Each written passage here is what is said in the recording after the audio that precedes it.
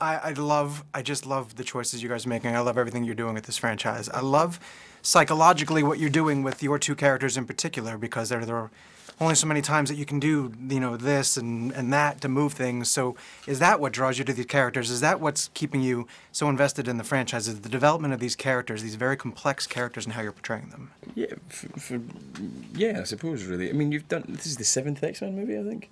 I think so. You've got to change things. You've got to surprise the audience a little bit, and I think, you know, you can surprise them with different kind of spectacle, different kind of action, all that kind of thing.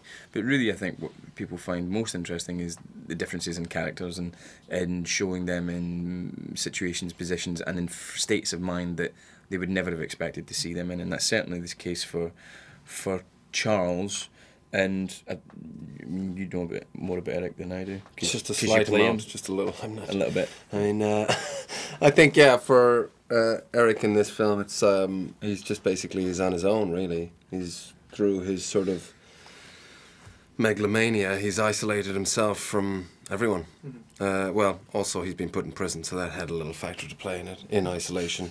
But when he comes out, he's troubles I know. That's what you should be saying. I have, yeah. When he gets out, he's still, you know, he's very much more focused, more singular in his approach, more ruthless, more Machiavellian. Absolutely.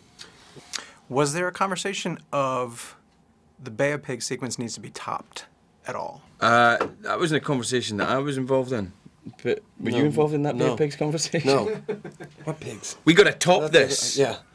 No, I wasn't there. But that seems to be the sequence that like people point to of like, you know, this is one of the biggest action sequences we've seen, and this one goes bigger. And that, I guess that's part of my fear too. Like, you're tackling the biggest story that X-Men fans have been holding on to for so long. Is it in the back of your mind of how do we top this? How do we go bigger each time? Because we know X-Men Apocalypse is coming. It's not really important to me to go bigger. No, it's just me neither. important to go consistently interesting. Better. It's what you do with it, not necessarily the size of your film. It's how you. We're on a slippery slope here. It's how you. It's how you manipulate. No. Maneuver. Maneuver. I like that. I think fans would like to just know. Primarily where the post-apocalypse stuff was shot. Where did you guys shoot all that, and did it take a long time to film? Well, we shot it, you know, in a in a big studio in Montreal, and we also shot that sort of bunker sequence at the beginning in Moscow. Was shot actually in the old Olympic Stadium, like under the rafters in Montreal, which was really cool, actually. Oh, really? So that's where we did all that. Very cool. Without talking about specifics at the end of the film, there's closure, it feels. There's a scene that sort of puts a bow on everything while still opening up a door.